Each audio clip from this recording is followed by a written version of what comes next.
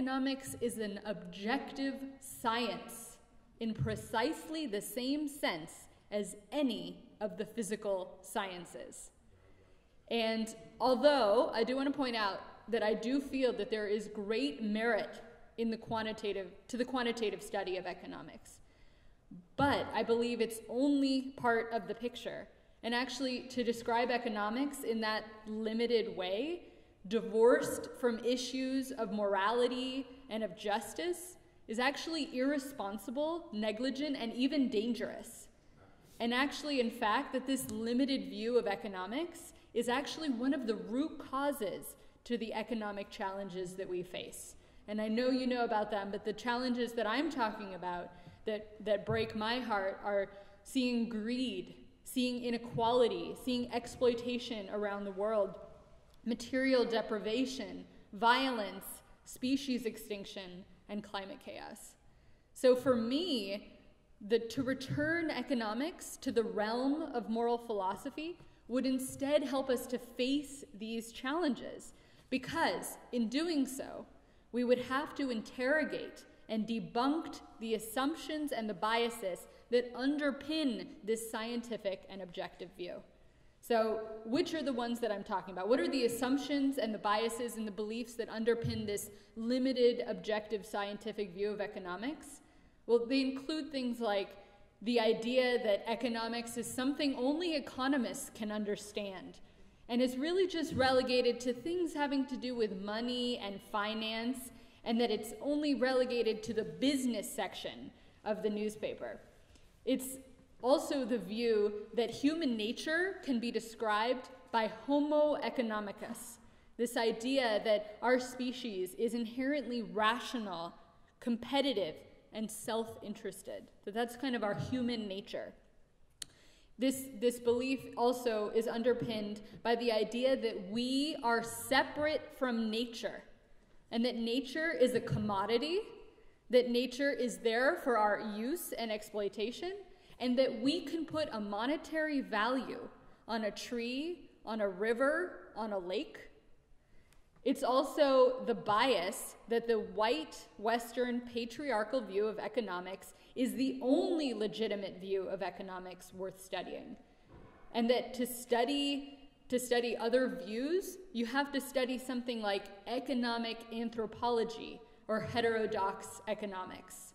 And this really relates to something Winona said last night. She said that to study indigenous art at Harvard, she had to study kind of the Native American department class on art instead of the art department. So this is the same thing with economics. It's relegated to economic anthropology and heterodox economics if you want to study some alternative views.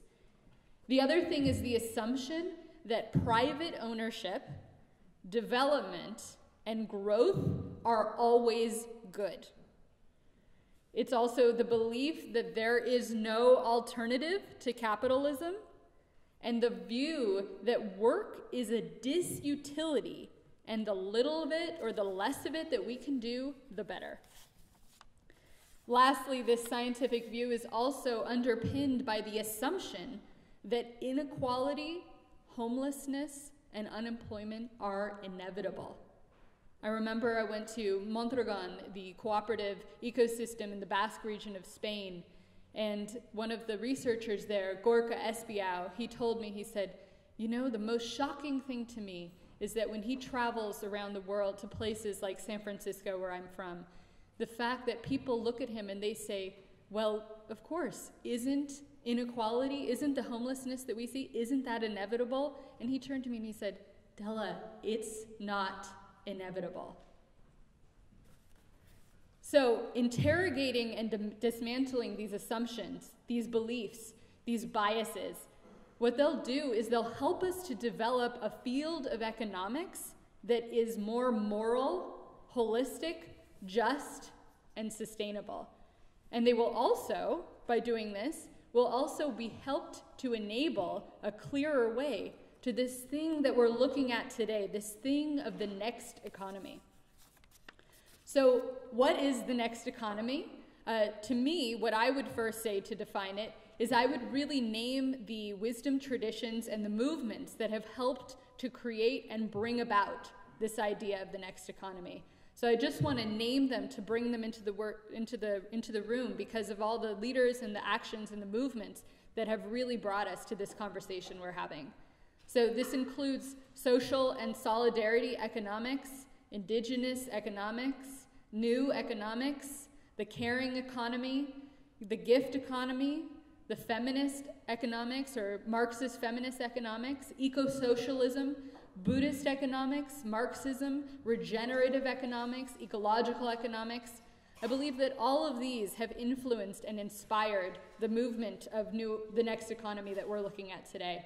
And I think in this way, looking at all of these, we can see that this next economy is pluralistic. That there is both unity, there's both similarity, there's both cohesion and things that we can unite around, but there's also diversity. And I think that's important. And I think what that tells us is that this next economy is inclusive and it's diverse, it's solidaristic across movements and across place. And it's also distributed. There's not kind of a central authority on the next economy. There's many views. It's like a diamond that has many different sides, and we can look through different sides to see different truths about this thing that is the next economy. And also this next economy is co-created, it's co-designed, and it's truly democratic. And this is why we're having the more participatory part of the afternoon. So this is not expert-driven. This is a collective process in coming to know what is the next economy together. The other thing is, another way to look at what is the next economy is to look at what is its goal. And the reason why I bring this up is based off of the work of Donella Meadows, the great systems theorist. She talks about if we want to change a system, for example, go from this economy that we are currently in, this current dominant economy, to the next economy or a different system, one of the highest points of leverage is to change the goal of the system. So for me, when I look at the goal of the current dominant capitalist, heteronormative, patriarchal economy, extractive economy, what I see is that it's growth-oriented, blind growth-oriented, that the rise of GDP, gross domestic product, is the ultimate goal, and that to change that goal is part of what is this next economy. So again, what is the goal of the next economy? I think that's something that we all can explore together. But for me, my interpretation, or what resonates for me, is that the goal of the next economy is to alleviate suffering and support the thriving of all beings. To alleviate suffering and support the thriving of all beings. And the alleviation of suffering, for me, comes from my background in Buddhist economics. And this relates to the fact that there's a difference in the Buddhist philosophy between pain and suffering. So pain is an inevitable part of life. Old age, sickness, death, these are inevitable. And I'm not trying to end pain in the economy. This isn't just a total hedonistic, feel-good next system. But it's to alleviate the suffering, the unnecessary harm that comes from our own actions, but also our systems that can sometimes be racist, oppressive, extractive, etc. So for me, it's to alleviate suffering and then also support the thriving of all beings. And that's an important point too, the thriving of all beings. And this has been mentioned, but not just all humans, which can even be challenging itself. And I mean all humans in terms of everywhere in the world. I mean all races, all areas, but also all beings beyond just the human world, the more than human world. So, and not just plants and animals, but also our rivers, our trees, our ecosystems, and the living planet itself. So what then does it mean to be this next economy? So what I want to do then is I want to bring in, after that amazing talk by Winona last night, I want to bring in the voice of another Native woman. Her name is Robin Wall-Kimmerer. She's a professor of environmental and forest biology. She's an author. She's a member of the Potawatomi Nation, and she wrote, one of her amazing books is this book called Braiding Sweetgrass. So I just want to read a little paragraph from that book, because I think it can help us in this exploration of what is the next economy and what does it mean for us to become the next economy. So here's the paragraph. A bay is a noun only if water is dead. It is defined by humans. If it's defined by humans, it's trapped between its shores and contained by the word. But the verb wikiwagama from the Ojibwe language, to be a bay, releases the water from bondage and lets it live. To be a bay holds the wonder that for this moment, the living water has decided to shelter itself between these shores, conversing with cedar roots and a flock of baby mergansers, because the water could do otherwise. It could become a stream or an ocean or a waterfall. And there are verbs for that too. To be a hill, to be a sandy beach, to be a Saturday. All are possible verbs in a world where everything is alive. Water, land, and even a day. The language a mirror for seeing the animacy of the world. The life that pulses through all things, through pines and nuthatches and mushrooms. This is the language of animacy. So that was from Braiding Sweetgrass by Robin Weil Kimmerer. And I bring that in because I want us to explore what would it mean to be the next economy? What would that mean? So for me, to be the next economy means to have an orientation towards that goal that I described, the alleviation of suffering and the thriving of all living beings. So for me, it means to turn towards life. As the eco-philosopher and activist Joanna Macy would say, to turn from life-destructive and life-extractive to life-sustaining and life-thriving, to turn towards life as our orientation. And also, what does it mean to be the next economy? For me, it means, as the poet Rilke once wrote, to live our lives in widening circles. What I mean by this is to not see being the new economy or the next economy, not just in terms of our individual selves, not just in terms of our consumptions, but collectively. So to live our lives in widening circles, to be the next economy in widening circles, means also to look at our systems that we create and that we contribute to. And also here, it's important to note that to be the next economy doesn't just mean to exit the current economy and live as if we're living on lily pads of next economies or new economies that are separate from, leaving many still in the life-destructive system. It means that we need to make our next economy, our life-sustaining economy, more inclusive and more able to hold more people. So I have two invitations for us today as we continue.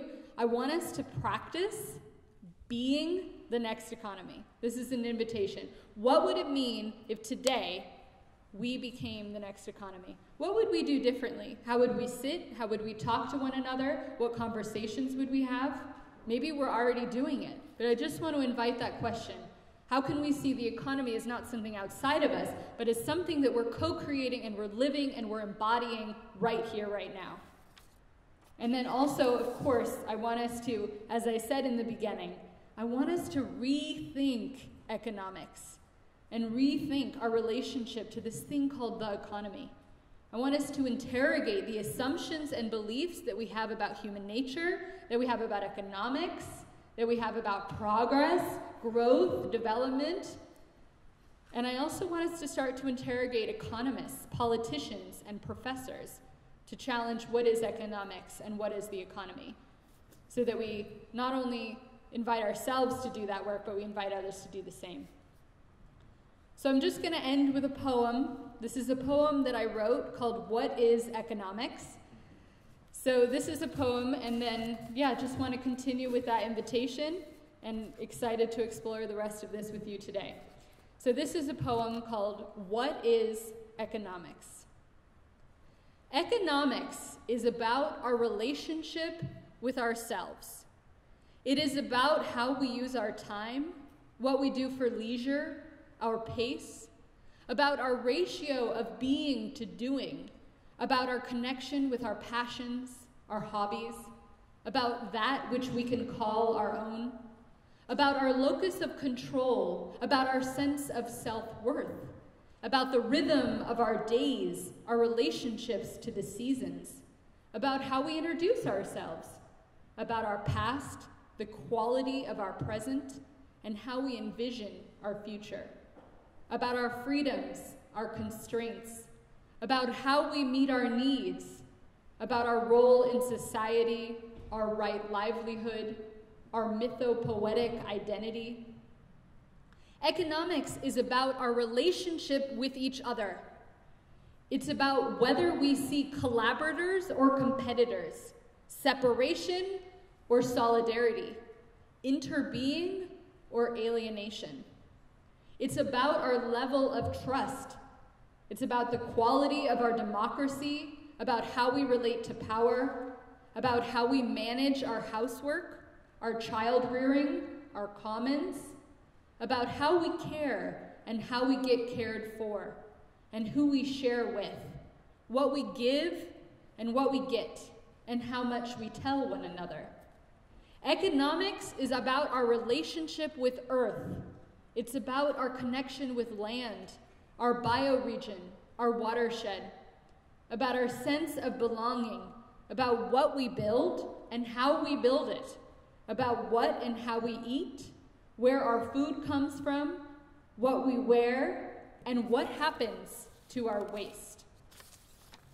About whether we see the natural world as a supply house or a sewer, a battlefield or a lover, an animate being or our larger self. Economics has the ability to isolate, subjugate, unite, and empower. It's myth and fact, crisis and opportunity, alive and lifeless, systemic and personal.